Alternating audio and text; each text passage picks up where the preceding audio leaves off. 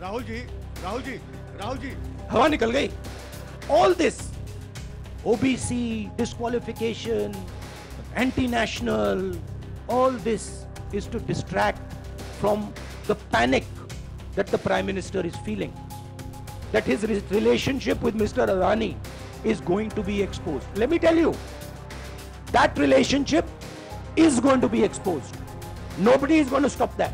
It is going to happen. Because the opposition is going to press this thing until we find the answer. हाँ रवि, सिसोदिया जी को राहुल जी जो judgement आया उसको लेकर BJP ने उसको किया है कि आपने ओबीसी का अपमान किया, पूरे देश में प्रेस कॉन्फ्रेंस में जारी कर रहे हैं कि आपने ओबीसी का अपमान किया. भैया देखिए, पहला आपका अटेम्प्ट वहां से आया, दूसरा आपका अटेम्प्ट यहां से आया, तीसरा आपका अटेम्प्ट यहां से आया. आप इतनी डायरेक्टली बीजेपी के लिए क्यों काम कर रहे हो? थोड़ी डिस्कशन से करो यार, थोड़ा घूम घाम के पूछो. क्या आपको ऑर्डर दिया है क्या? देखो मुस्कुरा रहे हैं. घूम घाम मैं आपको उदाहरण देता हूं. आप थोड़ा घूम घाम के निकाल नुकुल बोलो. देखो ऐसे बोलो पहले, राहुल जी. हाँ, तो please if you want to work for the BJP, then bring a BJP flag symbol here and put it on your chest.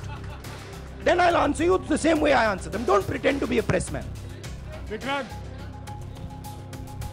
Rahul ji, Rahul ji, Rahul ji, हवा निकल गई.